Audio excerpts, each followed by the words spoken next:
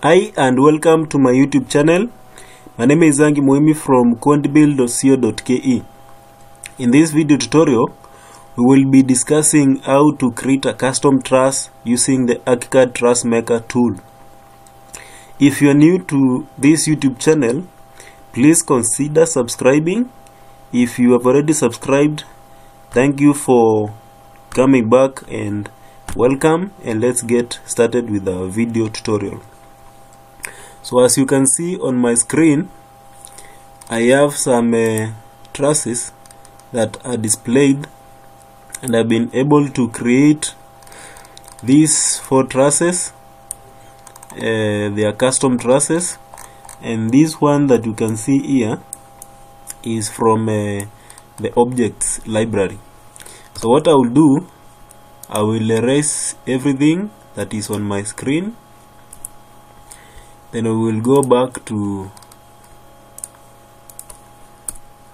the floor plan view, and if you go to design up here, and under design tools you select object, then you go to the object setting dialog. There is a search bar up here, the one that is highlighted. If you search here truss,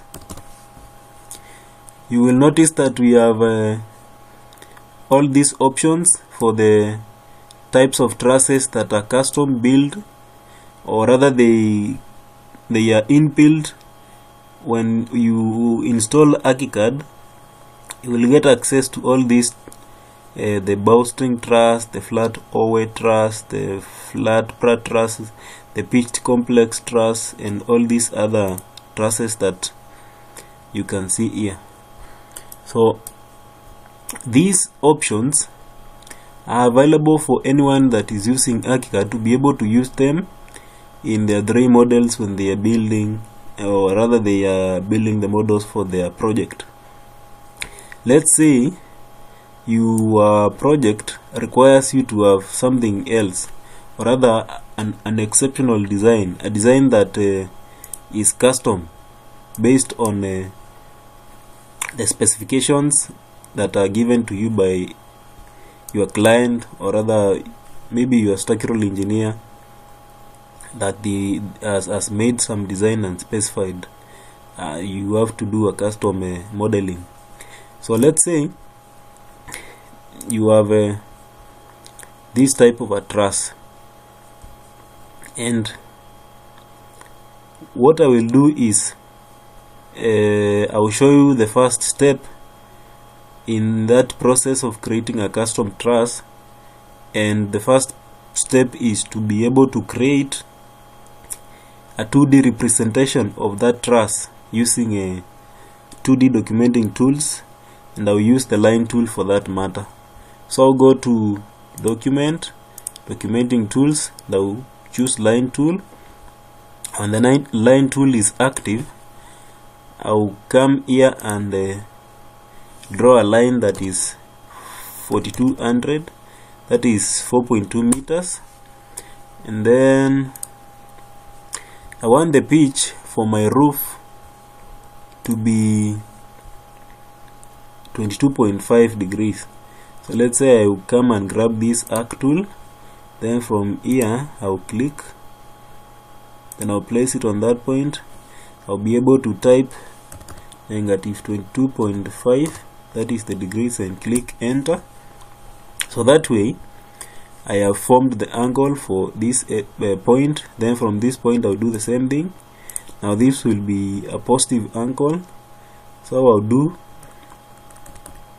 22.5, then click on enter and go back to my line tool. Then from here I'll draw that line up to that point, and then extend it. Then I'll draw the other line up to that point, select it and extend it using this stretch tool, or rather the stretch command. I'll stretch it until it intersects with that other line, and then I'll be able to delete these segments. So what we have now is our truss. Let's say we have this member running down at the center, which we call the king post. Then we introduce some other members here. So just follow along, then I'll show you how to do it. So after you have introduced these braces and the king post, select all these lines and then mirror them. So I want us to right click, select move, and then select this option of mirror a copy. And what that does is it produces a perfect reflection of the lines that we have selected to that other side of the truss. And I want the lines up here to be blue, so I'll select them and I'll click on the settings dialog for the line tool, and I want the line to be solid line. So if you can see this pen tool, the line pen, click on this, then you'll be able to access all these pen options that are there. So I will have that as blue, and these ones I will put them as let's say I want to put them as red, then the bottom one will be black. So that is our truss. Let's say we want to know the dimensions for this. Is called the ceiling joist. So go to document, documenting tools, dimensions, then I'll grab this point and this point, then double click to the outside, then move the line to place it. And I would also take dimensions for this other point. So that is our truss, and that is what we have right now. Let's say I wanted to know the angle, whether I represented the angle as intended. I'll click on this point, documenting tools, radial dimension, and from here to here.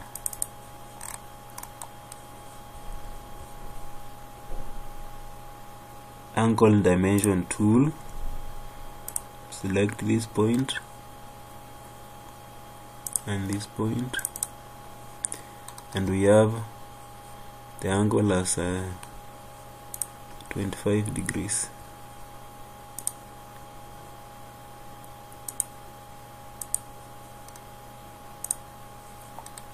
This is the correct representation, and the angle is 22.5 degrees. You can see, maybe based on the test settings, which I have not looked at it, the angle is rounding itself off to 23 degrees. I think if you go to options, element attributes, not element attributes but options, project preferences, and you go to dimensions, you can be able to see the settings that you set for the dimensions. And right now I'm using angular dimensions. The unit is decimal degrees, and I have my decimals as 0. Let's say I change that to 1 decimal place and click OK. You'll be able to see this one update to 22.5 degrees.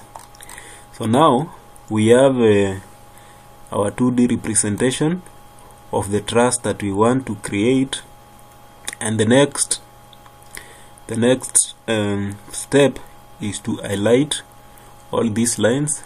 So I will use the arrow tool, select on all this area, then deselect the dimensions, and after selecting them I'll go to design and design extras, trussmaker, and I will choose create truss.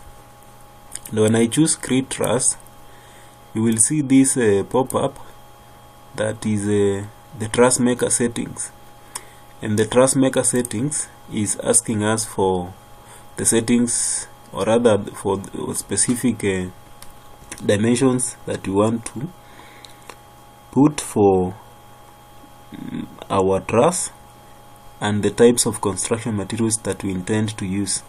If you look at this, we have three construction methods. We have timber construction, we have hollow section, which is steel construction, and we have rolled steel profile. And the first one, I want to choose timber construction, and then under attributes, floor plan and model attributes, I want this to be as it is. And just to confirm, the truss is a structural member. It should be under structural bearing layer, so this is correct. And when I go to the next button, I will be able to see that we have the different pen sets, and the different pen sets, we have this as a width and height, which is a specification of the cross section dimensions for the members of our truss. And so we have 100 by 100 timber, we have 100 by 100 as the braces and the ceiling hoist. And so when you are satisfied with these settings, you click on OK, and this is going to save the truss as an object, and this object is going to be saved in our project's embedded library. So I'll call this truss01. I'll click on save, replace, and then from the floor plan you can see a new truss has been created, the one that is highlighted with the dark dots and the green lines. So if you go to the 3D view, you'll be able to see this is what we have been able to come up with. And so that's just one type of a truss. So we'll go to the next. So I'll drag this and place it on this point. Then we will repeat the procedure. So select these lines, deselect the dimensions, go to design, design extras, trussmaker, create truss. And this time round I want us to select all of steel sections, and when you go to truss profile, you will notice that initially we add width and height as our cross section dimensions, and this time we have a new parameter that has been introduced, and this parameter is the thickness. Now this is the thickness of the truss of the steel members, because as you can see here, as you can see the thumbnail for the hollow section, we'll notice that it is hollow in the inside. So I want us to come down here where we have the profiles, and I'll choose the first one, then click OK, and I'll call this truss 02, save it in the embedded library for this specific project, click on save, and a new truss has been created. And when we go to the 3D view, you will notice not very much different from the other one, but if you cut a section of this one, you will notice that we have a steel truss in place. Let me just show you in a while.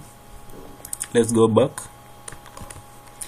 drag this to that position, select everything, go to design, design extras, trussmaker, create truss, and then I'll select this circular hollow section, click on OK. Name this as Truss 03, and then when we go to the 3D view, you'll be able to notice that we have some change in the type of truss that we have.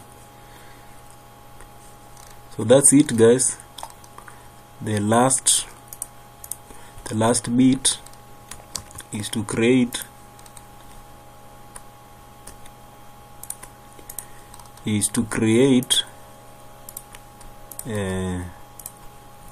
let's go to design design extras, Trussmaker, create truss. So we want to create a rolled steel profile. So let me select a rolled steel profile and have all these dimensions in place. Now you see the steel junctions has been activated, and I will come under junctions. I will choose with junction plates. Geometry, I will use midpoint of bounding, and then when joining two ended core points, I will say use junction plate and click on OK, and call this Truss 04. Save. So when you go to the 3D view, as always,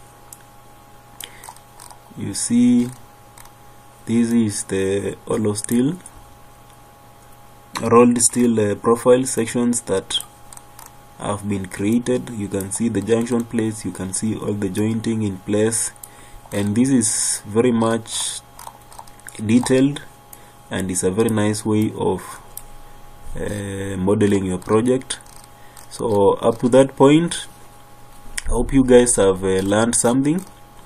Hope you've picked a skill from this video, and you will go ahead and practice it, and you'll be able to come up with the different types of trusses to suit your needs and requirements. That is the end of the video. Thank you for watching, and if you've not subscribed, please consider subscribing to my YouTube channel. If you have found this video helpful, give it a thumbs up, like it, share it with your friends and families, and leave a comment below in the comment section, and I'll be glad to connect with you. Thank you, and I'll see you in the next video. Cheers.